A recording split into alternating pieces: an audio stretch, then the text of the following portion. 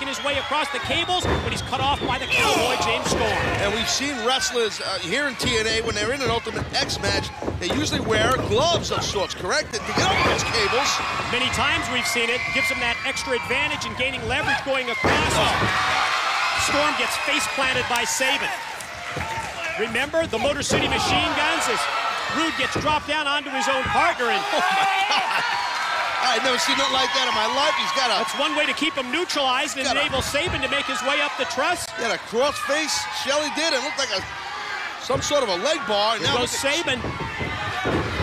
But Beer Money there to cut him off. Oh my God, spine first, right into the buckled back of his head.